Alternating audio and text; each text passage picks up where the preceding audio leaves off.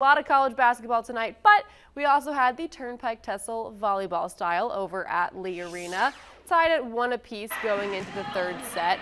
Back and forth for a minute until Ayanna Jackson with the kill. 2-0 Ichabods to start the third. The momentum was rolling in their favor. Taryn Pridgett keeps it up. Karina McMullen with the set back to Pridgett, who brings it down for a 6-2 Washburn lead. ESU soon calls timeout, and it quickly pays off. Maureen Matthews with the kill, and she's just firing on all cylinders.